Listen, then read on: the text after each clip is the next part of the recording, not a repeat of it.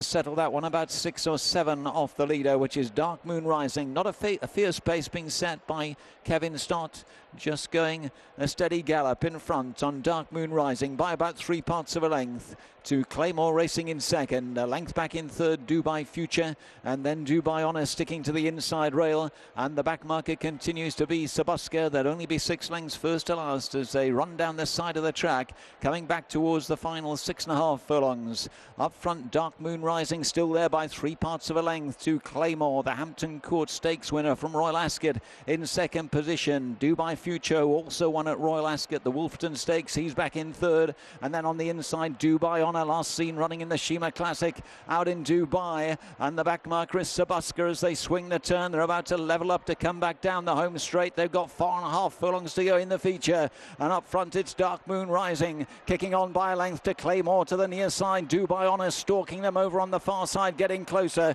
Dubai Future now back in fourth, and Sabuska's at the rear of the field. It's now Claymore who lays down the challenge as they go inside the final 3. Claymore to the near side between horses. Dark Moon Rising, Dubai Honor shaken up to the far side. Dubai Future coming again near side, and Sabuska's trying to get involved as well as they go inside the final 2. Dubai Honor's just about gone on, but near side Dubai Future has the rail to help, and Sabuska's coming fast and late out in the centre. They go back inside the final furlong. Sabuska on the far side, the near side is Dubai Honor as they race inside the final half. These two are locking horns. Dubai Honor to the near side of Sabuska, who's on the far side. They race up towards the line. That is desperate. Sabuska to the far side, maybe the near side Dubai Honor.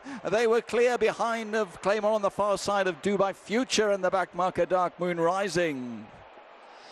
Oh, it's a tight one, Andrew. What do we think? Oh, gets tighter the more you look at it. I thought Sabuska had won by a good nose on the far side, but he was certainly